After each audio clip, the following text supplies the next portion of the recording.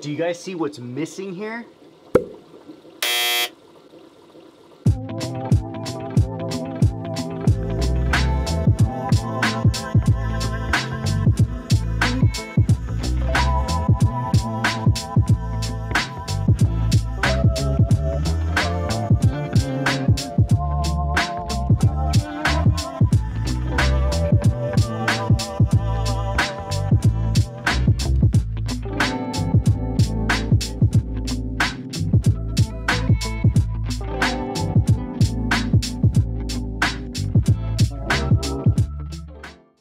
I bought an Apex Neptune system, so I didn't have to do this anymore.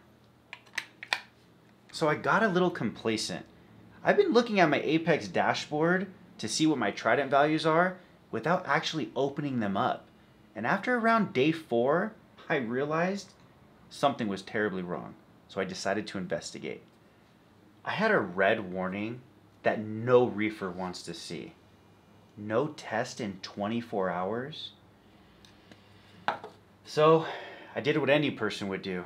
I got on the Neptune's Facebook group and started to ask questions. To my surprise, this system update crashed several people's units, not just mine. I made a post and got a lot of responses. One guy, he even walked me through a step-by-step process on how to reset the system, which was a little out of my comfort zone, but he really helped a lot. Eventually I tried to reset it, which ended up in an even worse error. So I did what everyone else suggested. I reached out to Neptune customer support. It didn't take long for them to get back to me. The customer service representative asked me a few questions and we had a back and forth for a few days. He told me that I needed to send him a picture of the model number, and with this information, he was basically able to confirm that my unit was indeed trash.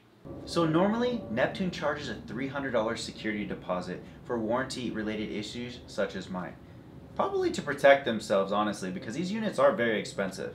However, my rep dropped that down to $100 due to the delay. Sure, it sucks that the brain of my tank is down. But you know what? Neptune lives up to the Reef Atlantis standards and took care of me, swiftly and accurately. It just goes to show, when you spend the big bucks, you get taken care of.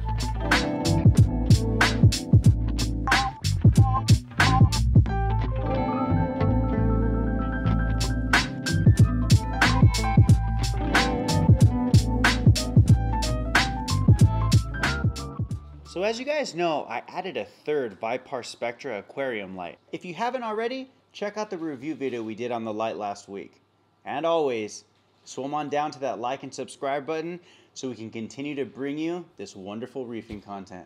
Reef Atlantis was starting to run into a similar problem it had with the smaller tank. While Vipar Spectra's lights did a tremendous job, this tank just needed more light spread.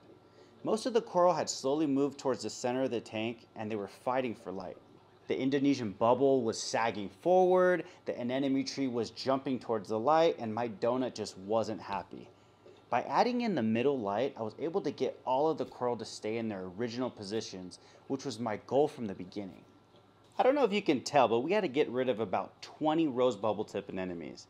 While the tank light helped keep them on their side of the tank, they simply had too big of an army. Now I know what you guys are thinking. This guy threw 20 rose bubble tip anemones down the garbage. I didn't. I go to the best reef store in Southern California, and my boy John at Pet World in San Bernardino took all of them in for store credit.